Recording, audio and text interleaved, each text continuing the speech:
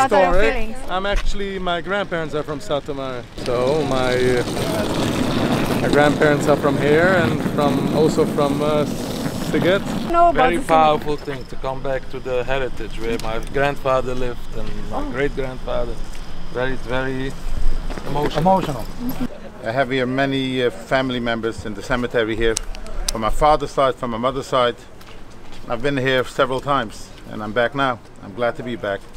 Born in New York all my life, but my father is from here. And my grandmother was born here too. She's 95. She's born in Satu Mare. Her parents were born here too. We're coming to visit the city and rebuild it. Time to rebuild it. We built a new synagogue, we built a new house for the rabbi. And we're trying to save the cemetery, should be in a good condition. And we live in America, we stay to live in America. We're not coming back to live here.